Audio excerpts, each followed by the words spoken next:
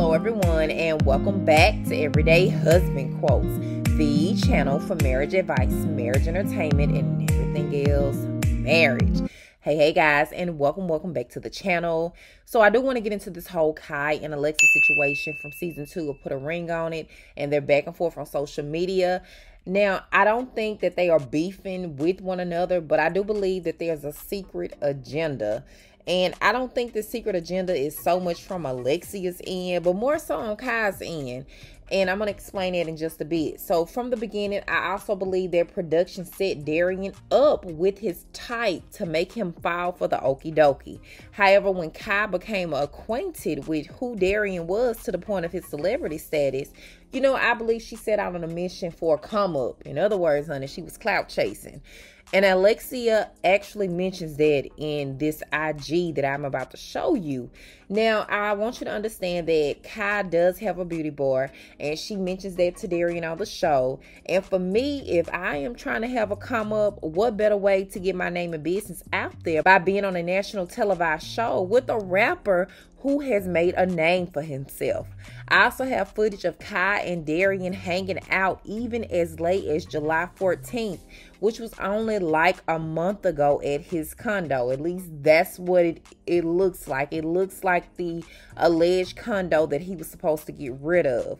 So before we get into the clip with Alexia and then the clip with Kai and Darion, let's get into these posts from social media, y'all, from Kai and Alexia, because they've been going back and forth. It does get a little bit messy, but I know that's what y'all are here for. So Kai says, these people are trying their best to get a reaction out of me.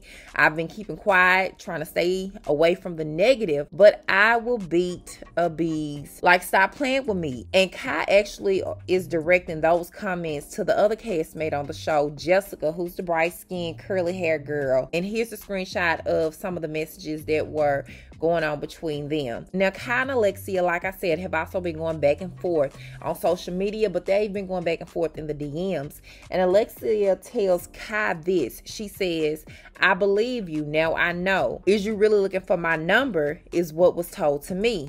Kai says, man, beat it. You know I didn't ask for your number. I could have easily did what you just did and hit you up myself. Alexia says, well, Darion said you did, period, on the show. And Kai says, no, he didn't, Alexia. I told him to call you in front of me. That's what was said. I didn't ask for your number. Alexia says, I don't have no beef with you, and clearly he lied. And she leaves her phone number, I guess, for Kai to call her, y'all. Now Kai says, well, it's definitely over here, saying that, you know, we definitely got beef over here. You came out the gate calling me I'm not cool with that. And Alexia says, what was told to me is why I said that. And yes, he did, Kai. It's recorded. He said you was blackmailing him to keep him bringing you on dates. So what they got to do with calling me in front of you? He told everybody. So what am I missing?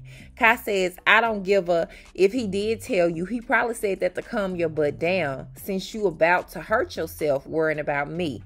And Alexia says, girl, wrong. No one was worried about you, period. LOL. Once again, what they got to do with him telling everyone, including production, etc. Girl, bye. Now Kai says, okay, and stop calling people, but we don't have nothing to talk about. I don't want to hear any recordings of Smoke talking to me. You ain't the only one that has receipts. We can't have no conversations because you've been coming for me since day one. We've been past conversation. And Alexia says, I ain't never called you. Stop it. Stay out of my inbox. You keep listening to Smoke. I've been done with him. Understand that. You think other women ain't come at me since the show? Stuff I never knew. Smoke is the issue, period. You can't see that. I'm the breadwinner, she says, not him. He can't do nothing for me, and keep your sister out my inbox. And y'all, I could go on and on in these comment section because that's what they went in the DM, on and on. But I do want you guys to listen in on these clips. Also leave your thoughts, and as always, thank you guys for watching. I really appreciate it, and I will talk to you guys in the next video. No, we did not. Oh, wow, you guys end us together. No, we did not. We're on here to talk about what is going on with the show. That's the only reason why we're on here. We you guys working out. We don't go together.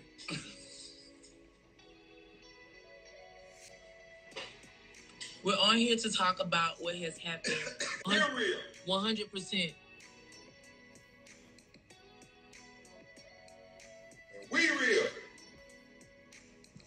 Smoke got somebody though, cause she keep calling his phone. Why the other girl lied about how long they had been together if the show was real?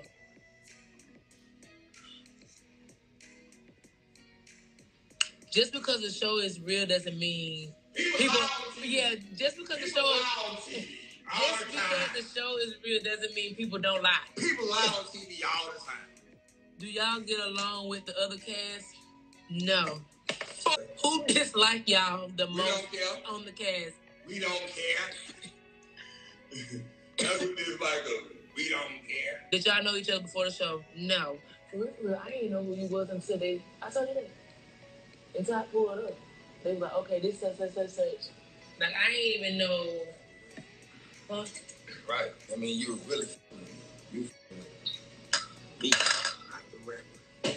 Smoke, do you feel a type of way when she goes with another dude? Ooh. No. Smoke said he be wanting her to get the hell on. Got peace. Every time she went with another dude. Peace. So, I ended up with this piece. We're not together. I was talking about you, love, with the bump. What is that? What is that? Girl, Pretty Black. That was a good one, girl. But thank you. Thanks, girl. Do you think the show would change the way you do different stuff in your next relationship? I'm not understanding that question. No. What is he trying to say? The show made us change the way we do dating. No. We don't wouldn't found her. Who idea was it to go on the show? Our idea. Really didn't want no idea. Like, Did one day idea they came with? They asked him to go. Somebody said, "Do you feel pressure still about the marriage?" Cause no, not at all. No pressure. I knew the show wasn't real when I heard 14 years. The show is very real. The show is real. That's just a lie. Just because it was a lie doesn't mean that it's not real. That show is very much real. Trust me. Trust me. Is that a man I love, gay love? That's like so fucking lame. That shit is like so fucking lame. Okay. Right. Her sister keep harassing. Don't get me started. She keep writing me. It's crazy. I have to block her. For real? Yeah, she been writing me the last 3 days. Like, leave me alone. Like, seriously, like, stalking me. It's crazy. And that is absolutely ridiculous. It's like, why? You don't owe her nothing. You don't, no. Just in my DMs and then, like, posting stuff with me and fans are sending it to me. I'm just like, leave me alone. You don't even know the whole story. You don't know what's going on. And those type of people, listen, you got to ignore, you got to block her because they have no life. They just, thing is, your sister's being portrayed how she was acting, and that's not your fault. So it is what it is. Somebody said she wants to be you, Lex. Right. They want clout. They want clout. They want clout, but they forgot I'm the one with the bag. I'm the breadwinner. I guess you got us confused. You probably wanted to be with me. She need to stop. Mm-hmm. What do you think, Mr. Sir James, of my situation up to the last episode you saw? Hoocha. Your situation is crazy. Okay, take this episode out of it. Do you think that their dates were inappropriate?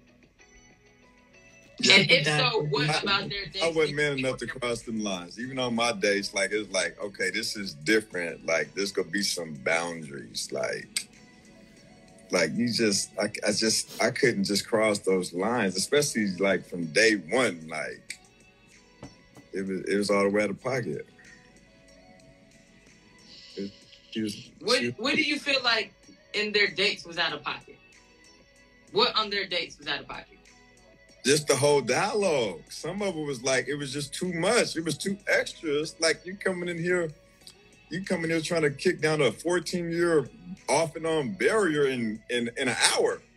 Like that ain't gonna happen. That's what happened. That's too much. Even with Shadow and Rhonda, there was 2.5 years, almost 3 years, and I'm like, man, I'm not kicking that wall down. Like I didn't see no major issues in their relationship. You know, when like it was domestic violence or cheating or drugs and alcohol abuse or something like that. I was like, why? At the end of the day, I ain't gonna lie, I was like, why y'all here? Right. Right. Like, but yeah, same thing even with y'all. Like it was just too much there. Like if I hear 14 years on day one, it's like, okay, well, he's just gonna enjoy the evening and then I'm gonna holler at you. Do you think, because he did say something, and I'm going to just do a comparison since my ex compared me to Darion. I'm going to compare him to Darion with this comment about Darion saying he didn't see a successful marriage. Do you think that that is enough to deter you from moving forward? And he was talking about, because you didn't see that, sir, he was talking about in this episode, he's never seen a successful marriage. The only person he's seen was his grandparents to death did them part because they died married. A lot of people self-sabotage themselves. They want to compare their situation to somebody else's instead of just living their own life. It's like some people really just programmed off of what they learn. It's like I tell folks all the time, when you become an adult, you got to rethink everything you was ever taught and think for yourself, your own decisions. Because we always programmed to believe this, believe that, like whether it's religion or relationships or whatever it is. Like, nah, you got to rethink everything you was ever taught. Like I look back on some of the things my parents taught me, my grandparents. I look back now, I'm like, hell no, I ain't doing that. That ain't for me. That ain't for the times today. I love y'all, but no, that ain't gonna work today. Yeah. I agree. I'm with you on that 100%. I be feeling like it's a cop-out, and I felt like even on this episode, Dr. Nicole called him out on pretty much the part of him wanting to continue a cycle. So, like, for real. When you see it, you'll see, like, you know, he's getting called out on everything. You kind of almost get hopeful for him a little bit as the episode is going. Like, you're like, oh, he's finally kind of getting it and it's clicking. I don't want to give it away, but one of the things that he said that irked me, though, Lex, I'm not even going to lie, was when he was like, I'll get married for her. What? Yeah, that irked me a little bit. Because he was like, she wants my woman happy. I'm cutting it off. I'm like, what do you want to do? But see, he contradicts himself a lot because he said, I want to marry her. And then he'll come back and say, I'll get married for her.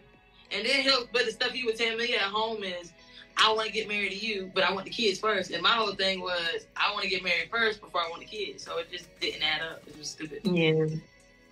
He said if they have kids, it'll add spice to it and it'll lock them in if they have kids first. And I was just like, what?